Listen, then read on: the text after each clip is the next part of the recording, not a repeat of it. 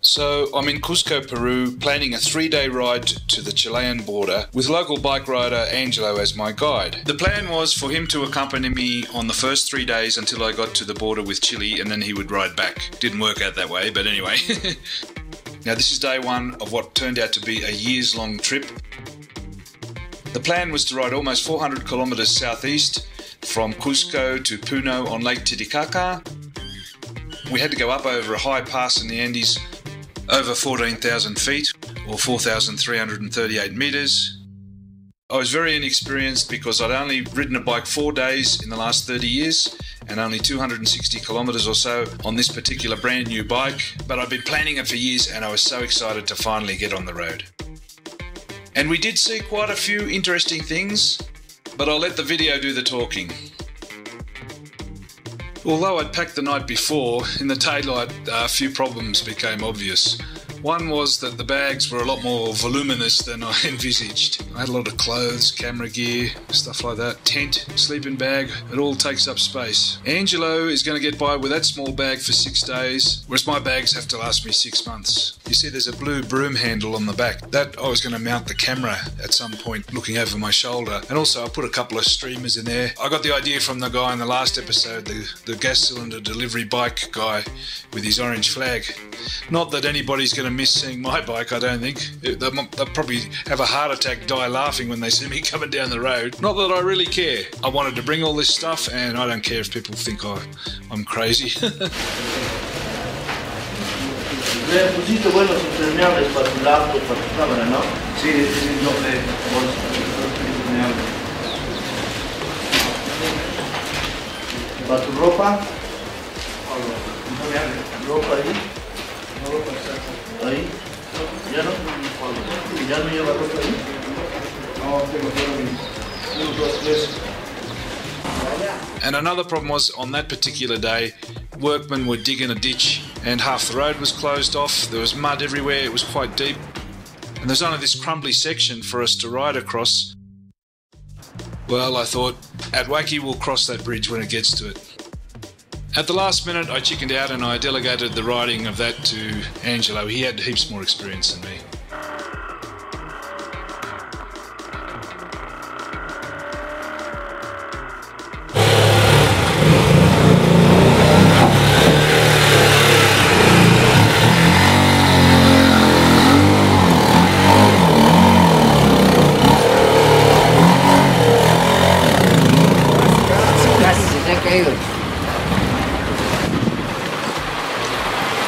So finally, 3.5 months after I had that accident on the rented bike, and I came so close to giving up my dream of doing this bike trip, we're finally on the road.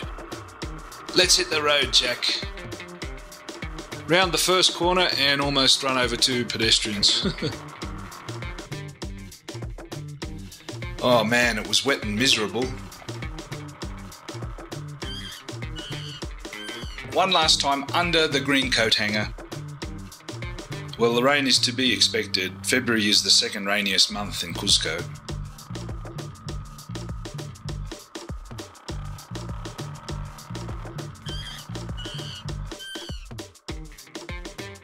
At least Angelo has finally fitted some rear vision mirrors to his handlebars, so at least he can see if I'm following him. As the rainy and miserable weather kind of got worse, it sort of dulled my enthusiasm for the ride. This is the ride that I'd been planning for years and years, but it started off with nothing but rain and fog and traffic and ugh. There's the landmark condor. Mike, a friend of mine who lives in Cusco, said that condor, the metal for it was melted down from a crashed Russian aircraft.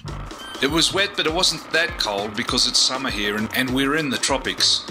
Although, due to the altitude, it wasn't hot either. Hey, look out, mate. It's times like these I wish I had one of those helmet-to-helmet intercom radio things that you can get. Our first pit stop was Lake Urcos because the rain let up a little bit and Angelo said I should stop check all the straps after 5 or 10 kilometers, check that they're still tight and not getting loose, which is good advice. Also, my cheap helmet was fogging up, so I had to lift the visor so I could see and look at the result of my glasses. And also the waterproof bag for my drift action cam. ¿Cuánto faltamos? Como 7 horas. Our next stop was near the town of Combapata, where we rode over a bridge over the river Salca. Salca is a Quechua word that means uncultivated, indomitable, or sullen. We were on Peruvian Highway 3S. We went over that metal bridge, but then we looped back, and we came to this colonial bridge made out of stone, dating to 1604. It has withstood many a flood and centuries of traffic between Cusco, La Paz, and cities further south in South America.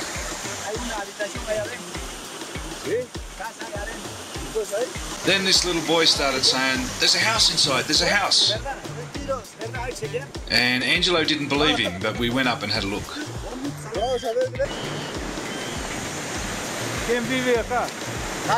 I can only guess it's where a toll collector or a guard lived down there. It was very well built, this bridge. The closer I looked, look, there's a stone rain gutter sticking out the side there. But hang on, what are those pillars in the background there? At a guess, I'd say they're the foundations of an Inca bridge, of which only a couple remained, and there's one not far from here called Chectuyoc. The Incas used rope made from woven grass to string bridges between pillars like that over rivers. Waman Poma's book says that each town that had a bridge like that had an allocated bridge master whose job was to oversee the upkeep and maintenance of these rope bridges.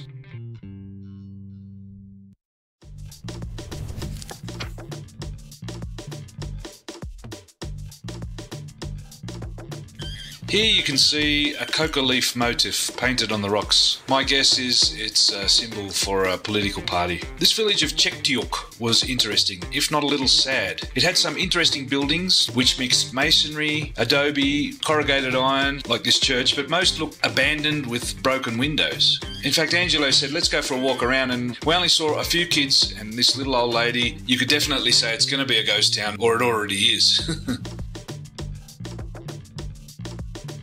I learned something today. You see how this is like a gun barrel straight road, and the buses and trucks come roaring down here, and one bus overtook another vehicle just where me and Angelo's bikes were parked, and it must have missed my bike by half an inch. I expected to see it fall over or knocked over just from the suction of the wind, and I made a mental note: park as close to the curb as possible in these kinds of situations.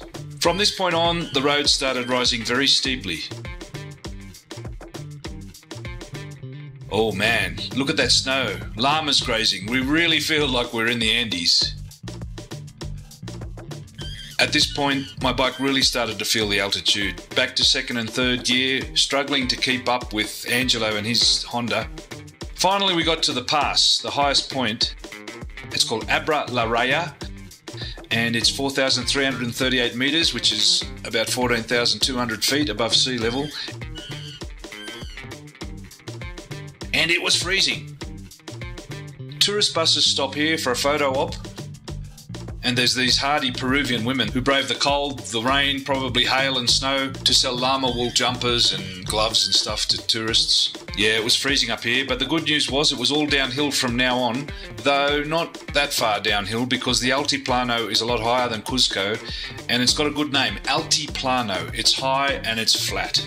In the town of Ayaviri, we stopped for lunch. This lady pulled out of her cloth and paper bag some cooked mutton. Well, I think it was mutton. She said it was mutton. This is how they clean potatoes in Ayaviri. And I did see that dog drinking from the same tub afterwards. The meal was served like this, and it was quite tasty. No knives or forks were provided, and we just munched on the bones like we were cavemen. With the high altitude pass behind us, and more than halfway there, we filled up with gasoline, but Angelo said we still had the most dangerous part ahead, and I'll tell you why in a minute. With around 200 kilometers already done, I was really starting to enjoy this ride, which was going to be my longest ride yet. We were officially now traversing the Altiplano. This is what they call a peaje, or toll station. Luckily in Peru, motorcycles travel for free. There's a little shrine to a roadside accident, one of millions that you see all over South America. There's a few more roadside shrines. You can see just how flat and monotonous it is. Then it started raining. Oh. This is the town of Pukara. Now, the main road just goes straight through the middle, and you can pass through it in less than 2 minutes. I'm going to speed it up, and I would have done it in 1 minute if I hadn't been stuck behind that truck. I've lost Angelo. I don't know where he is again. He must be ahead somewhere.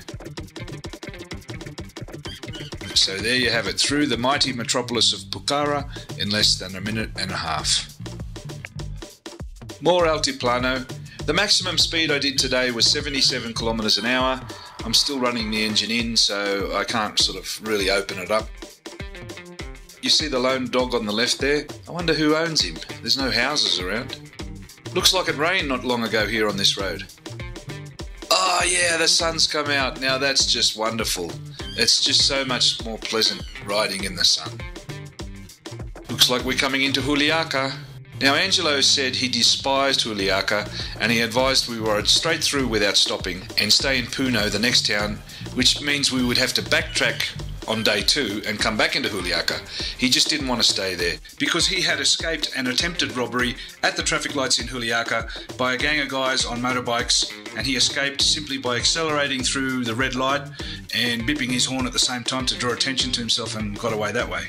Now, Angelo was quite adamant about the dangers of Juliaca, but you know, I've been around, I've lived in South America, and people always say the next village or the next country or the next region, they're the bad guys. Well, I was curious and I got on the internet and checked out the statistics. What is, like, for example, the murder rate in Juliaca? Lima, the capital, which is a huge city of more than 10 million people, it's always on the news and has a reputation of being a hotbed of crime. 7 homicides per 100,000. Cusco, where we just left, is more than double that at 15 per 100,000. Now, Puno, the region of Puno includes the town of Puno and the town of Juliaca. That's at 20, which is almost 3 times Lima. But the place where we're going to stay on day 2, Arequipa, has the highest of the lot, 30. That's more than 4 times higher than Lima and double that of Cusco.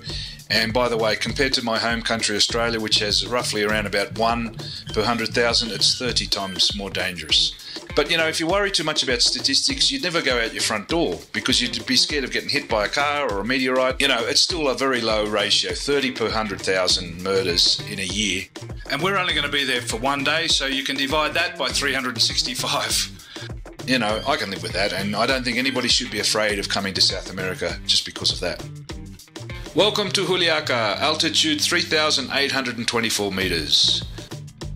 Now that sign says the bridge ahead is called Puente Maravillas, which means Bridge of Marvels, Wonders, Miracles. Well, you can decide, does it look marvellous or wondrous or miraculous? Nah, looks pretty ordinary to me, but maybe something miraculous happened here in the past. Nice name anyway. Coming into Juliaca, I didn't have the camera on, but we went through a roundabout, we took a wrong turn, and Angelo said we've got to double back and then we just got to go through the traffic here, take the right turn and persevere through all the traffic and we'll get to Puno. Now, what I didn't expect, and I don't think Angelo expected either, was the bad state of the roads here. It is the rainy season, but for such a big town, you know, I didn't expect to see so many deep and muddy potholes in the road. But there's zillions of potholes, as you'll see. There's a lot of people around, but it seems very safe to me. Look at that guy there on that bicycle. Actually, it's a tricycle, a cargo trike. So here we are doing a U-turn. He realised he'd taken a wrong turn almost straight away and we didn't lose that much, maybe a few hundred metres. Now we're turning right here. This is the road we missed and we should have taken.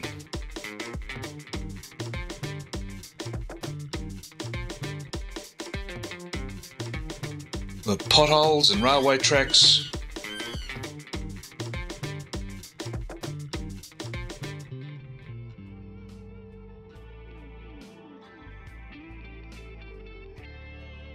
Oh man, caught between bicycles, 3-wheel tuk-tuks, microbuses, semi-trailers, it's all here. Man, this is in poor condition, this road. Check out those guys sitting in the back of a 3-wheeled ute, or camioneta as they call it in Spanish. This is called Highway 3S, which is supposed to be one of the main highways in Peru, but gee, it's bad. Oh man, traffic.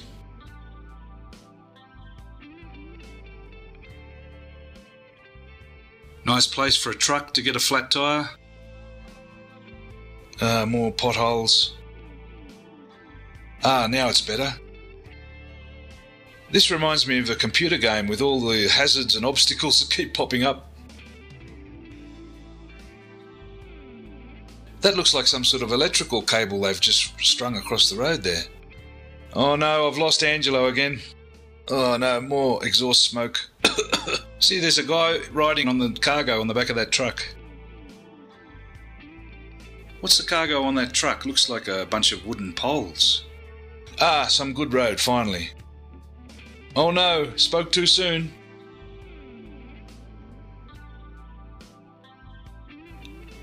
How much more of this? When I heard the name Juliaca, I thought it was maybe something from Greco-Roman language or something like Julian or Julian calendar or something with Julie. But it actually comes from Quechua. Juliaca comes from Chectuyoc, which means dew upon rocks. But if I was in charge of giving a name to this road, I would call it something else. I would call it Ocanyan, which is Quechua for Camino de Huecos, or road full of holes. Or maybe we should call this road Camino de Huecos sin fin, the never-ending road of holes.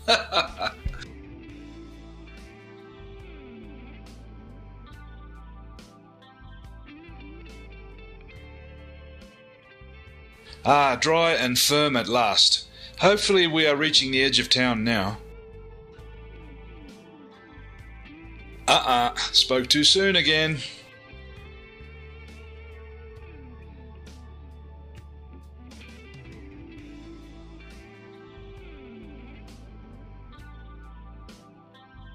Angelo just pulled us over here to ask if I was going okay, because he appreciated that I was finding it a bit tough, being my first day with the bike fully loaded and having come so far and having been several hours on the bike now. But I was going alright, I was enjoying it actually.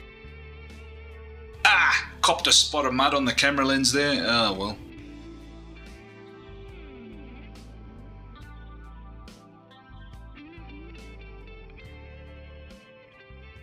That sign says don't dump rubbish, but then 50 metres along there's a lot of rubbish dumped on the side of the road.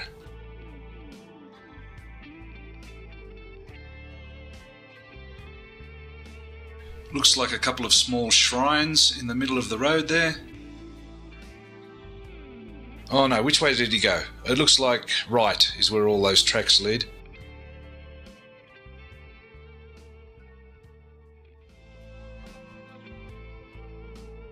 Now there's a new problem. The sun's directly in our eyes. I can't hardly see where I'm going. We must be heading west, I guess.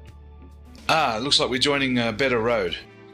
You see these occasionally in South America, a roundabout, and they've got all the flag poles there.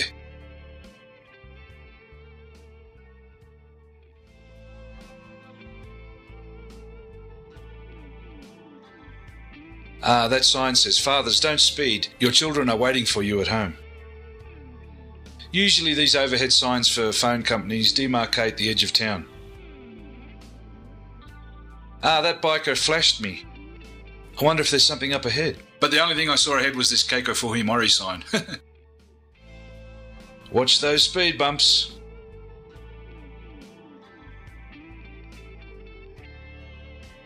Here's another speed bump. It does seem like we're finally leaving Juliaca. First glimpse of Lake Titicaca.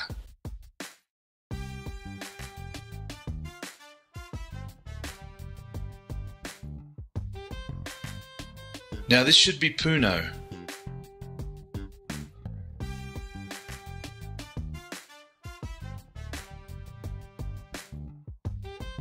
Bienvenidos a Puno, or welcome to Puno.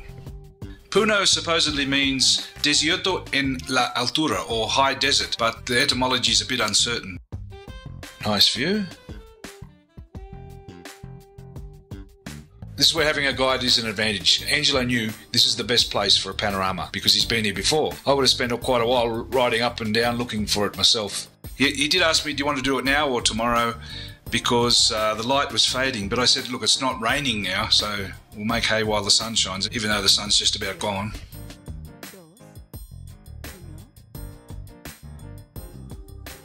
It was only then that I realised the camera housing had a bit of mud on it. While Angelo talked to some locals over there, I was able to take a quick handheld panorama. It was a bit blurry, but it was okay. And these inquisitive kids, I gave them some stickers, and they seemed in awe of me. Well, it's not the motorbike. Motorbikes are common. It must have been all the coloured bags that I had on there.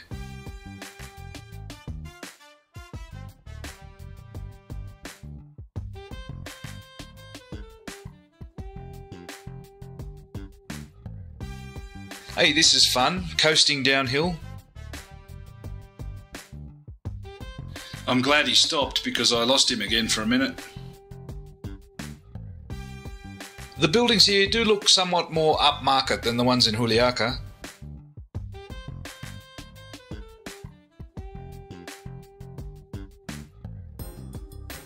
More potholes. There's a marching band. Puno's purple dinosaur there. Hey mum and kids, look out. Now that looks like a World War II pillbox.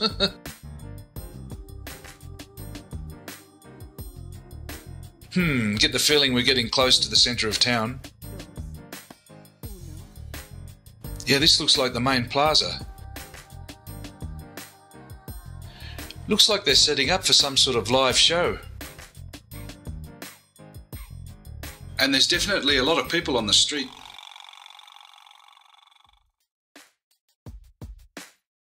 I like it when Angelo uses his turn indicators.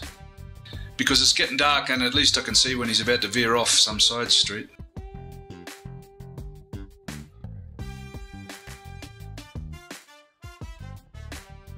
So this hotel is called the Hotel Arequipa. I minded the bikes while he went in and asked if they had a room. And we got a room, but we were very lucky because tonight there were street parades and the Carnival of Puno was in full swing.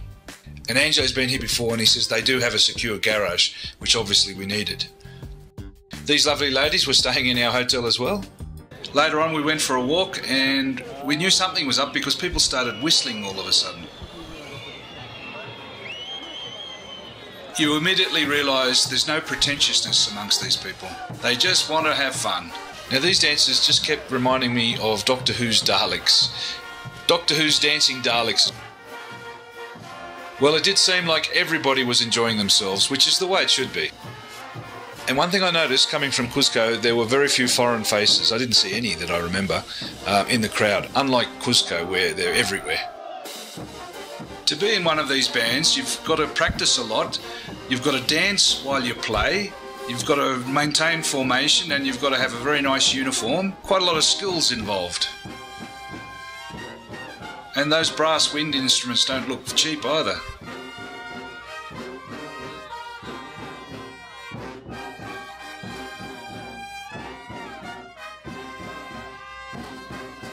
I guess it's born into the people.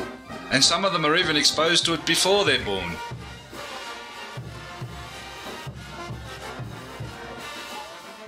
So that's the end of day one. Pretty successful, I thought. 7.5 hours in the saddle, almost 400 kilometres covered, without any major dramas. But the next day, there were dramas. Didn't cover a fraction of the distance, but it was still pretty interesting. Well, you've heard of beginner's luck. Well, this is beginner's bad luck. Nice way to travel. Aren't they cute? There's something strange about this rock. Supposedly, the pre-Columbians didn't know about magnetism. Gringo Loco asks, hit the subscribe button.